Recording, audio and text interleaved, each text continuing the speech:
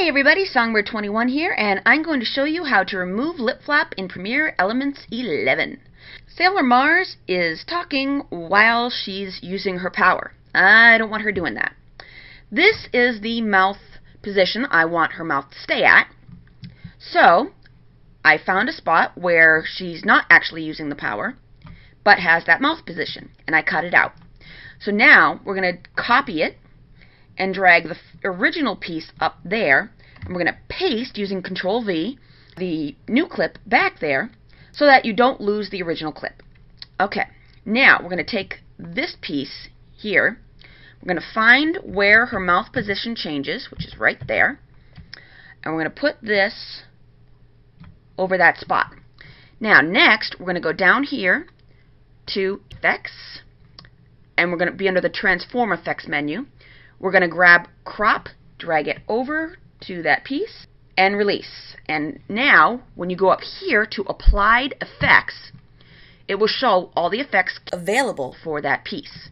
Now, what we just put on was Crop, and you want to pull them all down to 0 so that you have everything fresh. What we're going to do is we're going to start cropping from the left. Now, you see as we crop from the left, the fire appears. And if I keep cropping, the mouth position I don't want appears. So we go till it's just to that point.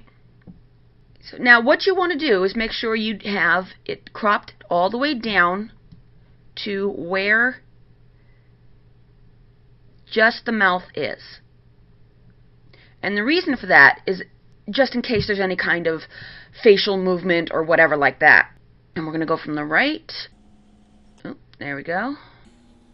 And now the bottom. Alright, so now when we move from this spot, or this spot rather, to this spot, it does not change. So now what we're going to do is we're going to copy the piece we just put the effects on, and we're going to paste it, and paste it, and paste it, and paste it, and paste it.